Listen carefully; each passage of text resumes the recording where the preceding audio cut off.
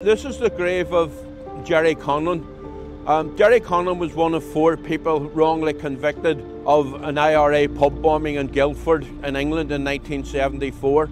And despite the British police and authorities knowing that they were innocent, they persisted in a trial and conviction. And Conlon and the other 3 ended up spending somewhere in the region of 16 years in prison. Their case was very much associated with the Birmingham 6, again 6 Irishmen who were convicted wrongly of bombings carried out by the IRA at that time. And the image on Gerry Conlon's gravestone is a photograph taken on his release from prison after the British Supreme Court found him innocent, found the Guildford Four innocent. And that's an original photograph from that day and that occasion.